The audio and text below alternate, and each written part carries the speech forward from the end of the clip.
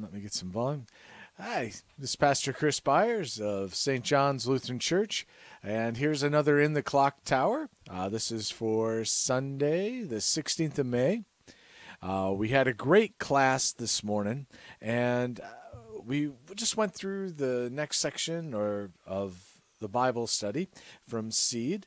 Our kids, they celebrated their final Sunday school class for this school year. So we just are getting back to trying to have things back to normal and really enjoy. We had a great seed service, stepping stone service that we had, stepping stones of faith, as we looking at each stage as our children are development. We had third grade Bibles that were given out. We also put out our confirmation age Bibles that will lead them up through into their adulthood. And we also gave gifts to our graduates. So it was a wonderful, wonderful Sunday. Great celebration on our part. We are just so excited for what God is continuing to do. And we're glad to have you. So I'm going to actually go to the worksheet here, and you'll have a copy of that to be able to follow along with. And as we continue on in our studies.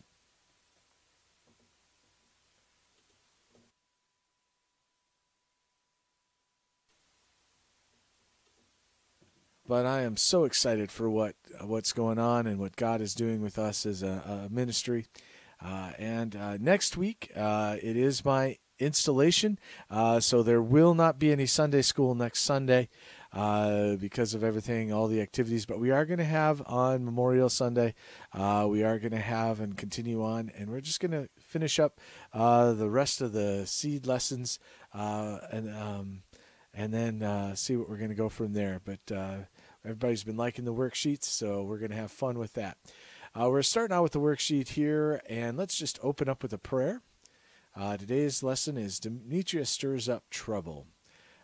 So let's pray. God Almighty, you are the one Lord God, King of heaven and earth.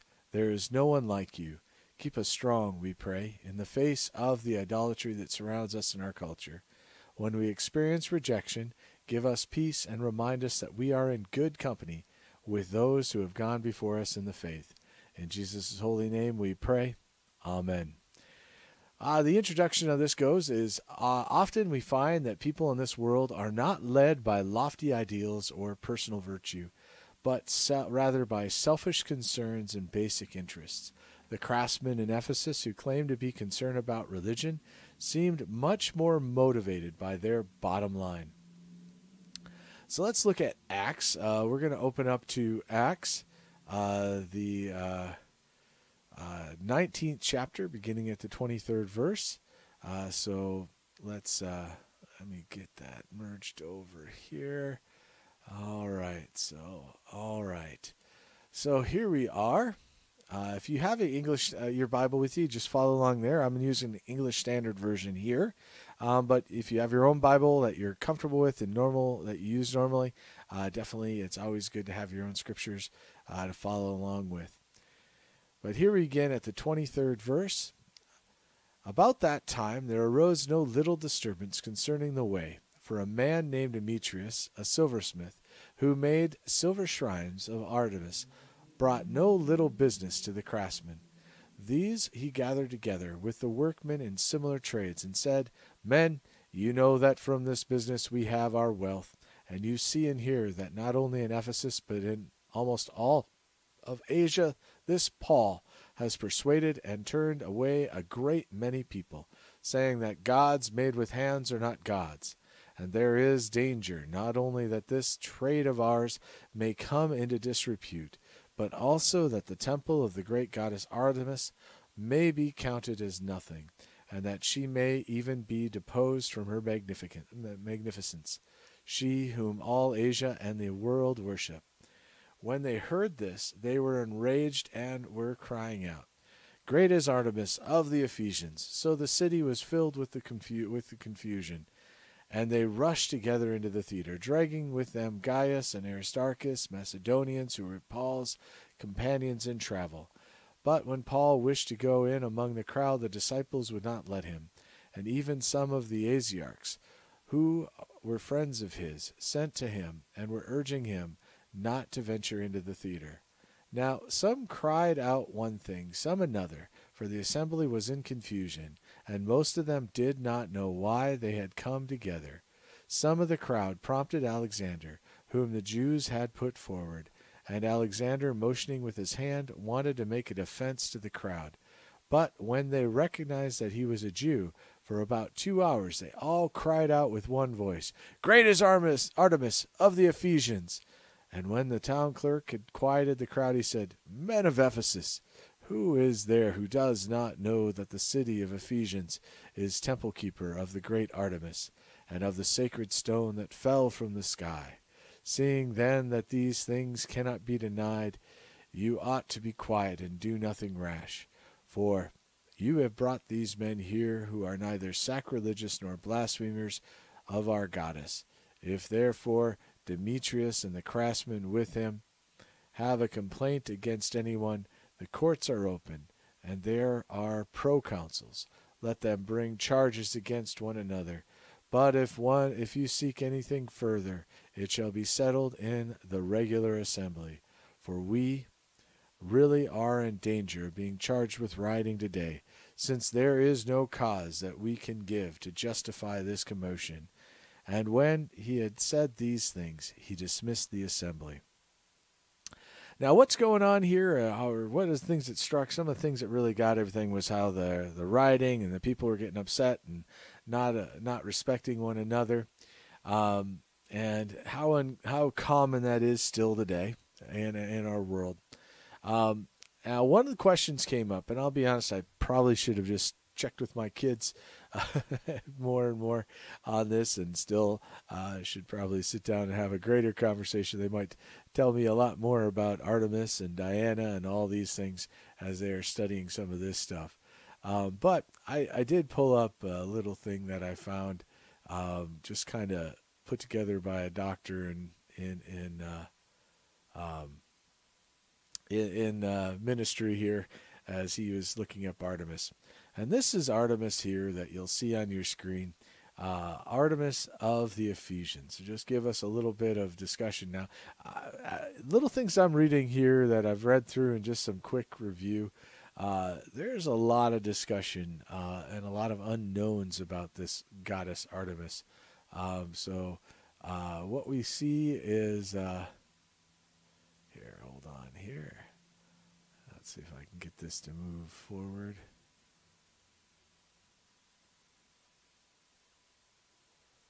Well, all right. Now, I did have a presentation here, but there's only one slide that I'm seeing right now. So I am going to have to say, here we have an image of Artemis. One of the things about Artemis that I was reading on there is that image here. Actually, I'm going to go right back to there because I think you want to see just so I can talk, so you know what I'm talking about. That image there, you see all those rolls of little baubles there. On each side of her are 2 sheep or calves. She was a fertility goddess. In the Roman world, they would call her Diana. But in the Greek world, particularly in this part of Ephesus in the Asian area, she was a goddess of fertility. So if you look on there, all of those roles. Now, one of the questions is on there is, what are those things? Are they, some would say they are breasts, others would say they are eggs, and then there's another that says they could be bull's testicles. So we don't know, and the reality is there is no clarity in a lot of the various. From what I was reading, there is no clarity on all of this, because a lot of the things about Artemis have been lost to history. But it was a major that she was. This temple we know was one of the seven wonders of the ancient world. So it was a large, huge, huge, huge building. With an opening in one part of the ceiling, had all the columns around it, and they would come and they would worship here. And there was a great amount of business that was tied to this, of course, with the selling and the making of her crafts. Now, some would say the argument is that maybe a comet or a meteorite had come down. A meteorite had come down into this area, and that's where they speak about her coming from the sky. The statues, they say, are supposedly not. Her statue is supposedly not crafted by man's hands, the one that they had displayed in the temple. Now, the temple is pretty much gone because of time. The building was actually used. Let me see if I can actually get up more of that information on my information. I know I had some fact information here. It had more pictures, and I did have it up there. I'm going to pull up and see if I can get that fact book up on Artemis again with the pictures here. So here I'm gonna merge over here with the logos here, so that way we can see a little bit more of what is there. So here is here's the one, that the presentation that I was meaning to have up fully. I apologize for only having one of the pictures here, but I'm going to scroll through here and we can talk about what this presentation. So here is the Artemis of the Ephesians, and we think about Ephesus. It was, if we look where Ephesus is on this sheet here. Let me see if, oh, actually it didn't even pop up there, so hold on a sec. I'm going to find a way. And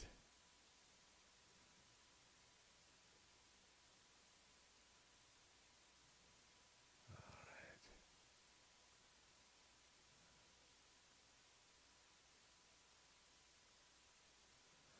So there we go. We see there, now you see Artemis on there. Now Ephesus is right over there. You see there where that's located within the Asian Peninsula.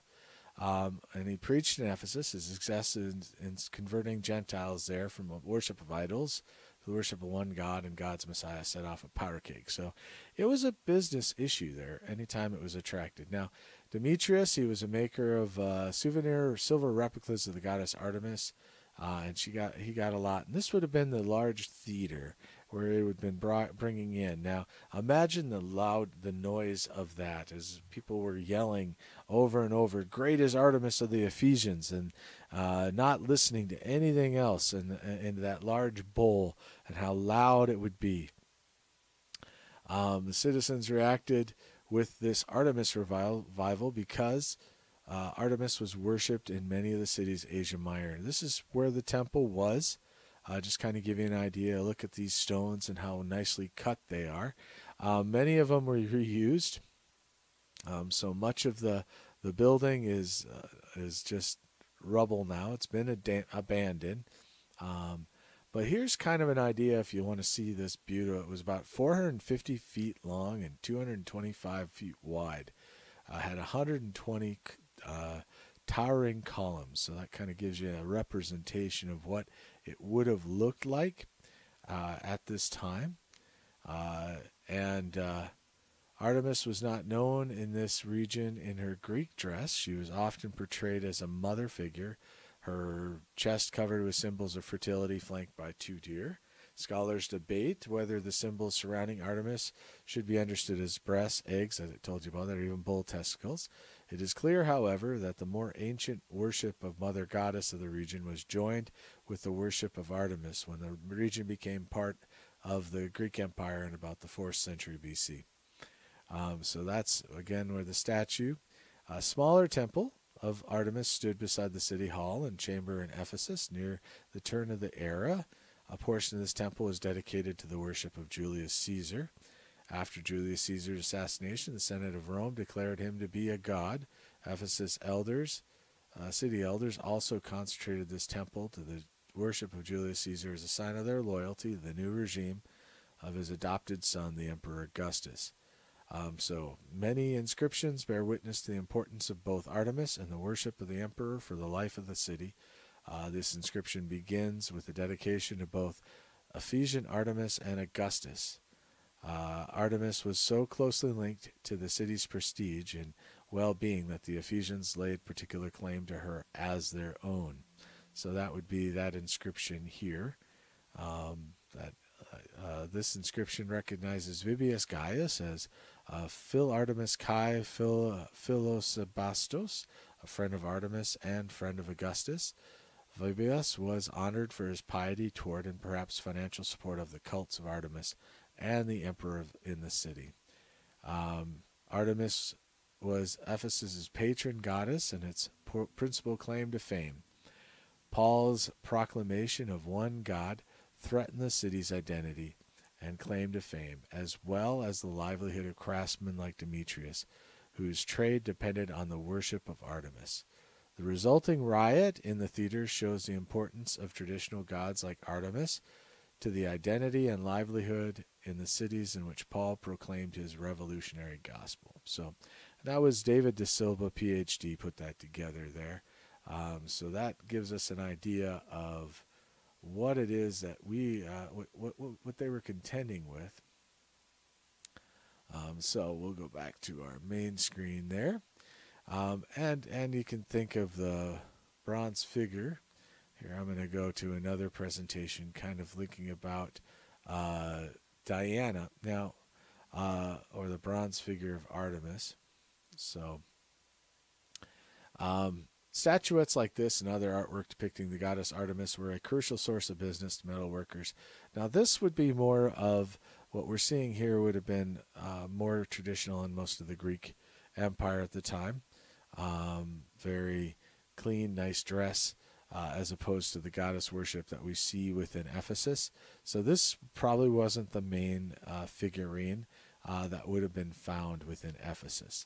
And that's one of the things to remember on here with the worship of the goddesses and all the various gods. Here is another picture of marble that I'm going to show you here.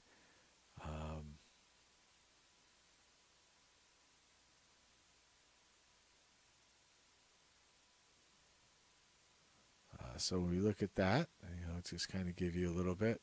That center part there, that's either breasts, eggs, or testicles. But that's kind of give you a little more of an understanding of who she is, and then some of the depictions and the carvings that are on her. So this is more of a body detail, just give you a bigger image, bigger idea of what we're looking at. It's interesting to kind of think about how different it would be. I mean, for us today, we probably wouldn't think of worshiping anything or find any great value in that. Just in my peripheral study and some of the notes, I know others have different study Bibles, so you're going to hear different notes. That's one of the benefits. Some study Bibles will focus on different things, but also some of the other things that were talked about as we were speaking on reading these verses is this idea of the riot. And we know that oftentimes rioting and the things like that, it's in our age today. When people are impassioned about something, sometimes logic goes out the door or it goes out the window. People don't think about how they're supposed to act. They forget decorum and the like. Now we look at the first question. It says, today's story comes from the third missionary journey of Paul as described in the book of Acts. with all the resistance he experienced the first time, what do you think gave him the courage to go back out there again and again? And when we think about this reality, what is it that makes us and drives us to continue on? Why are some of us still called to tell others, even though it might not be popular in our family circles, which, I could speak to mine, and I know that it's not the most popular thing in every part of my family circle. Is, faith is not always an important factor. It's not a central part. And it's not for a lot of people, just because of how our world is. And sometimes it's not met with great positivity. Why would we keep it on? Why do you think Paul was? Because for him, it cost him his life. Well, some of the responses that did come out was, one was the Holy Spirit, of course. That would be a big factor. But Paul kept going out because he understood the dangers. He understood the need to make sure that people knew the message. He wanted people to understand. He wanted people to hear. Another would say, having done his travels, he saw what was going on there, and he knew the importance of making sure that more and more people would be given the opportunity to come to know Jesus Christ. And that's why we keep going back and we keep running circles too. He would keep going back as we are called to do the same. And in the city of Ephesus, what was Demetrius' profession, and how did he make money? Why did he feel that Paul was threatening his livelihood? Well, when we look at the lesson, when you're looking through the reading there, it says he's a craftsman. He's a silversmith. So he made a lot of money. More money would be made out of making these idols and probably other things, other jewelry and other things that he would have done. Because people would be paying more for these idols to have in their home, especially if they feel they're going to get great blessings. Now, this is a fertility idol, so if you are a farmer or a rancher or anything like that, you want to make sure that your household is very fertile. So in this mindset, if you believe in these gods, to have this idol in your home would be very important. It would make it a lot easier for you also to offer gifts, offerings and sacrifices, because you could have a mini altar nearby to be able to pray to this god or goddess. And so these silversmiths made a whole lot of money because it would give people, they would set these up, and I'm sure some of them would have multiple places where they could go and pray and offer devotion and alms to the goddess to make sure that she would give them a fertile harvest and great rain. And I'm sure that there's still be cultures in our world today that may do the same. And we still pray to our God, to the one true God, that he also open up the rains and things to us. Now, we don't set up statues or idols around our property to make sure that we have a specific space to go to or something to focus on. It's easy to do, but that's just not our normal culture. In fact, it would be contrary to our Christian faith to do so. So when we think about the next question here, because we knew that Demetrius, he was really seeing a loss of revenue, as his workers were too. So that's part of the reason. Demetrius' speech ended in riot. Why do you think it is so easy for anger to get out of control? And why is it important that we use our words to calm rather than to stir up anger? One thing that it's easy when people want to be angry about something. We know this in the last year. We've experienced it throughout the United States with various riots and protests over things, and sometimes it's very hard to have any conversation or dialogue because there's so much passion that's involved. So if you disagree with someone else, well, it's not just that you disagree. You are stepping on something of high importance to them. As Christians, we are meant to be more of a calming presence, a calming voice when we see these things. We want to be rational in our thinking and rational in our minds. Unfortunately, there's been some of that lacking in our world today, and we can get caught up in the furor and the fervor of a moment and be very impassioned. We're human too. Everybody is Christians. We are human. We have our failings and our shortcomings. But our witness is greatest when we can be a voice of calm and a voice of reason, especially when there is a world that seems to be so filled with unreasonable thoughts and unreasonableness in action. So as we think about those things, think about what it is we're called to and how we can bring calm in times of turmoil and strife, how we can be a voice of level-headedness, as opposed to stirring up and inciting anger. When it comes to that one question on here is, why do you think it is easy for anger to get out of control? Well, if you can confuse somebody where they need to feel angry about something, and this sometimes happens, I find it funny in our world today, we have this strange tendency to sometimes be offended for someone without even knowing if they're offended themselves. I've experienced it in ministry, and I'm sure others have experienced much similar. But really, the reality is before we become offended, it might be better for us to actually check first ourselves, check the intention of the other, and maybe if there's somebody else that we feel it was directed towards, see how they're doing and if they felt it was something that was against them too. So we're not so quick to just jump on a bandwagon and say, oh, well, I'm offended because so-and-so said this or did this. We just can't, we shouldn't let that always be our guide in everything that we do. And then when we think about this next question, I think is quite relevant. Riots in those days and in ours reveal the danger of mob mentality.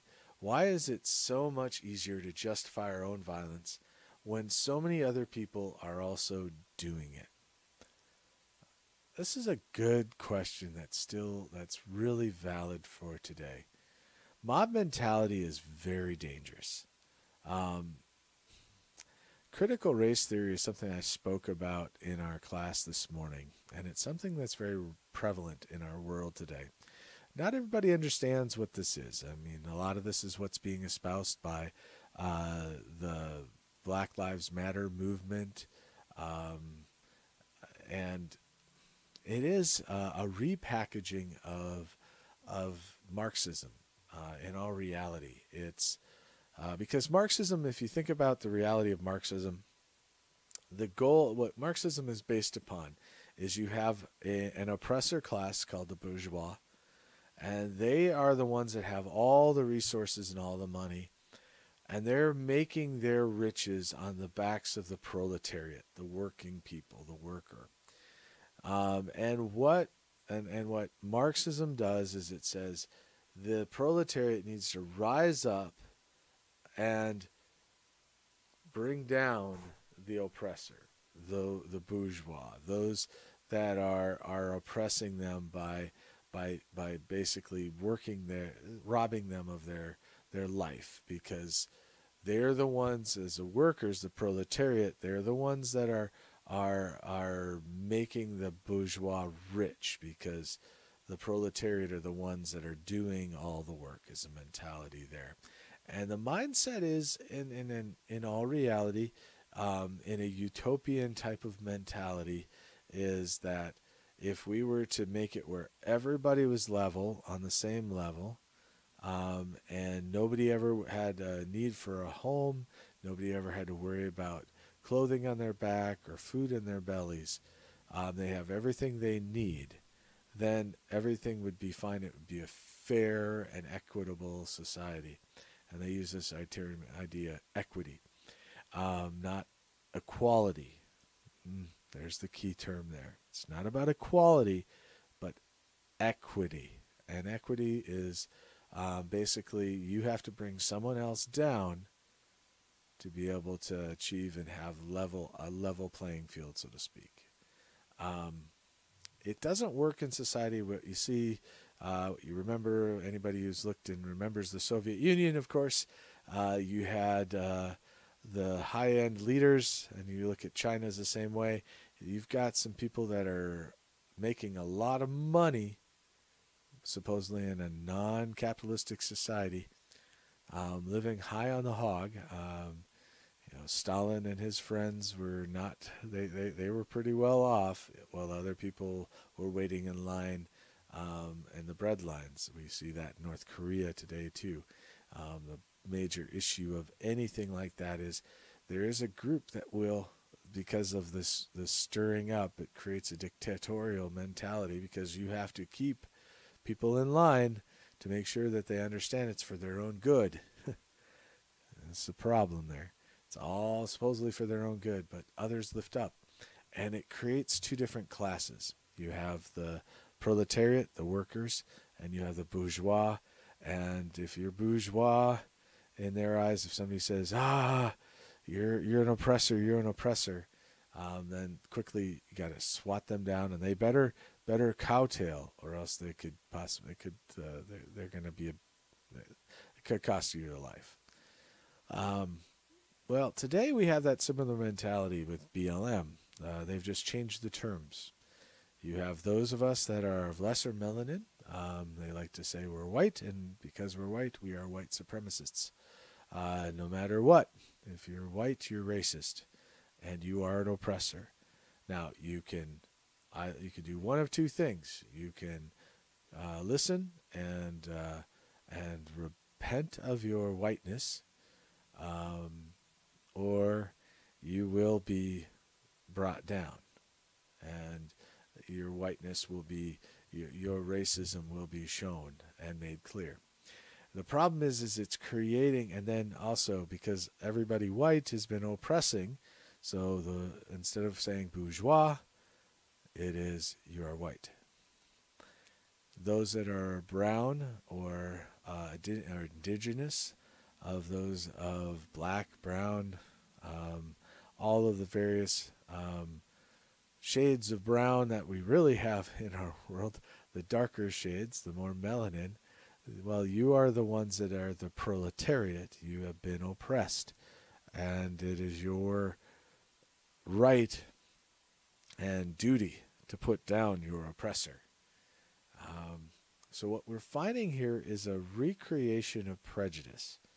It is the recycling of prejudice. It's just another prejudice, just basing preconceived notions about another group of people, based on a generalized understanding of who they are, and then wanting to make sure that they understand how wrong they are. And if they don't understand that, you need to correct their mentality. It's a terrible, terrible ideology. It's not biblical.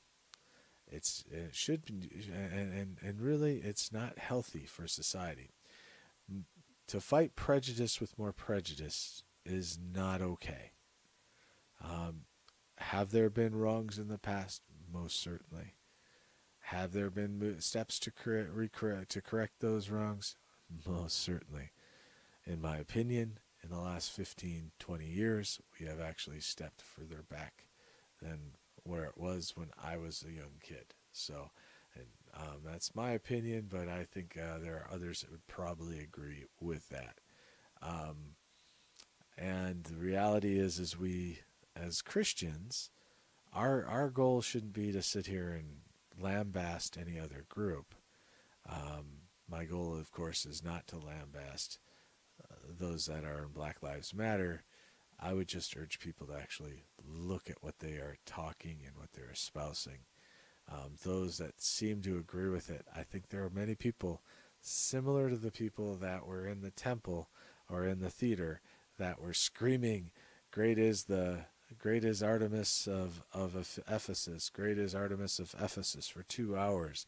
There was no dialogue. There was nothing to be done in that 2 hours, and it was a waste of a lot of energy, because many of them were confused, and all they thought was, well, I need to be offended. This is what's being attacked, and nobody was listening to anybody else, and it was just chaos, and that's what we find ourselves in today. In Christ, we don't need to walk in chaos. We walk in light. We walk in truth. And that's the major point of it all. So getting caught up in that mob mentality is a very dangerous thing to do. And Christians, we've been guilty of it in our past too, and we need to repent of those things. There's a lot we can repent on. We aren't. It's not one against the other. It's all of us owning our sin and seeking reconciliation. So let's look at the next question here. So read of Isaiah 44, 6 through 11. So let's get out our Bibles and we can pull that up.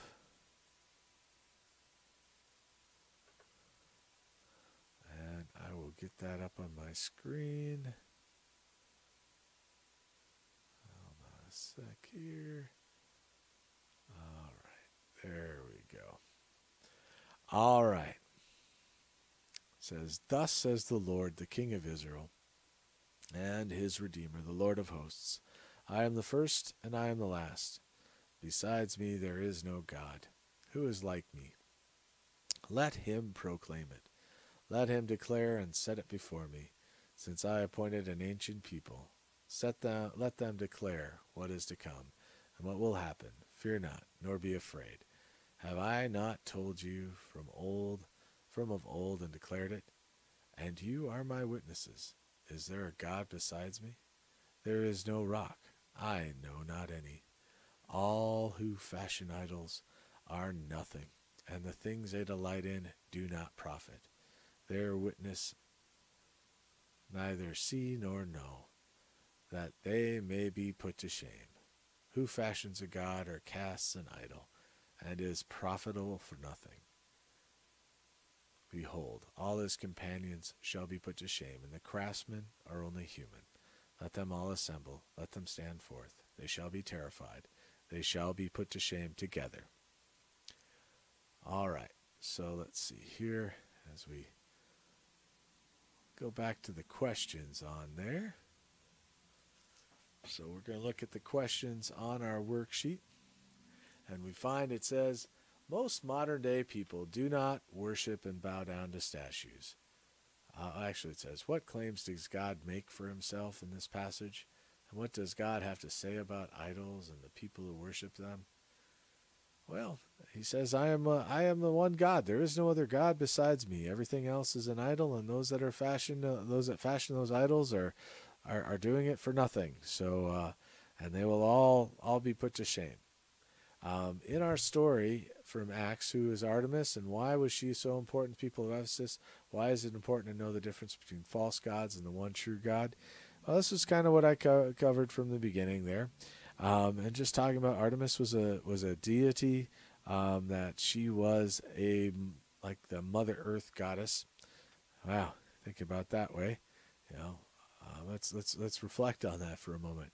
Mother Earth, she was the one that they would pray to for good harvest and the like. So Baal was another one that was a big one in the ancient Israel times. So we think about all of these things, and Gaia and the like, and how they just continually are recycled. As today, we look at it as our environmentalists.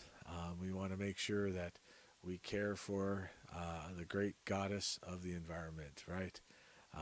And that's kind of a reality we live in today.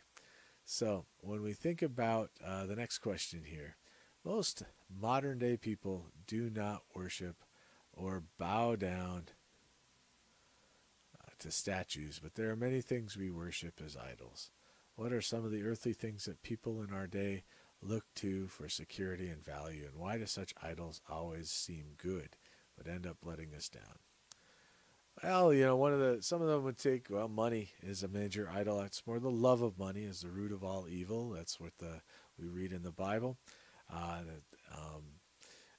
it becomes the idol when we place all our hopes on it, all our dreams. You see that when you look at the Dow, and of course, we're all happy when the Dow is continually rising. It's getting higher and higher. We watch our 401ks or 403bs, as it would be for some of us in nonprofit worlds. We love to see those numbers grow. so that we can have that good retirement nest egg. And then there are some whose lives are just fall into whole disarray when things turn in a negative way. Um, Also, you find it with sports. Your football team that you just place your hopes on. If they have a great game, you're happy and walking on air. They have a bad game, you're just depressed and down and angry. Or baseball, basketball, you name the sport. Any of those things, they can become idols. Are they all bad in and of themselves? Nah, they're not. They can be entertainment. But there is always that risk when they take too much of your life that you have to worry about and wonder, okay, when does that become an idol? So, so we look at it as there are so many idols in our world still today that we are not free of them all. How does faith help us resist going along with the crowd? And why is it important to stand up for what we believe? Well, if you ever heard the old adage about banking and the like, one thing that every person that works around a cash register or a bank teller, one thing you really get to know is you get to know the feel of what real money feels like. That's all you work with. Because you know what the authentic feels like. So all of a sudden, if you have one that comes across that is not authentic, if you have a counterfeit, you will know right away because it will feel different. It will look different. You will understand that this is not real because you've been dealing with that. You don't even need to worry about showing people the fake because you get so familiar with the real. The same is true about our faith in the Word of God. The more we're in prayer, the more that we are in worship, the more that we are coming together as a people of God, the more that we understand what it is that God is doing, the better it is for each of us. Because when we know what the real is, when we encounter the fake, it'll be clear. It'll be abundantly clear. And there are a lot of people, unfortunately, that today that don't know what the real faith is. They don't know what the Bible says. They don't, and it's a constant, lifelong study. You're never done. I would say the only time that you are done in your faith development is the day you breathe your last and the Lord welcomes you home, and then you know everything. You will have all the answers. But until then, we are always students, and we are always growing and always learning. And the goal of what we need to seek as followers of Christ is to make sure that we are seeking after the true faith, that we are constantly testing our faith in the things we hear and the things we understand to Scripture, because we do not want to be led astray. And in the middle of it all, sometimes you may say something and you may believe something. If you come across and you find in the Word that it's challenged, let that be challenged in your spirit. Don't be afraid. Wrestle with it. Don't just act as though okay, I give up. No, if you're convicted and you have a hard time with it, it's good to wrestle with that instead of easily just going and whatever the winds tell you. That's part of our problem in our world today, is there's too many winds trying to dictate and go in other ways. And remembering that when we come together, we pray with one another, we pray for one another, we're worshiping one God, and that's our Father, Son, and Holy Spirit. That's Jesus Christ that we know died on the cross for our sins. We know this to be true, because that is what the Bible has revealed to us, and we struggle with that. Against the world at all times. We are going to be at odds, just like Paul was at odds, and as were all the other believers of that day. There is something about our Christian faith that we need to continually stand and be at odds against what the world is teaching. But we stand for something greater. We stand for the truth. And it's not that we're sitting there wagging our fingers going, you got to follow the right thing. No. We share the Word. We put it out there. We say, this is who God is.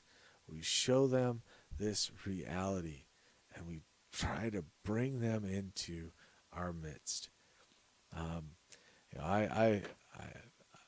I like to see when people grow, and my faith is continually always growing. It's not something that stalls. I mean, if I get too comfortable, there's a problem, and it's a matter of continually growing, developing, letting the Holy Spirit work and shape and transform and take off the rough edges and continually move forward in faith, trusting in what God and where God is calling, and always being sharpened. As iron sharpens iron, so does one man sharpen another in the faith. We are called to be continually a working vessel and something where the Holy Spirit is at work in us, because we are not done until the good Lord calls us home. Well, I hope you found this study to be good. I look forward to doing the next one. We'll see you on the 30th. I'll probably be putting that one out a little later, simply because I do have to take my parents back to the airport. So that one I probably won't have out until later that evening. But I want you to know that this has always been good. And remember, God loves you, and so do I. Jesus loves you, and so do I. Be at peace. Have yourself a great rest of your day, and be blessed in Christ Jesus our Lord. All right. You have a wonderful day. God bless.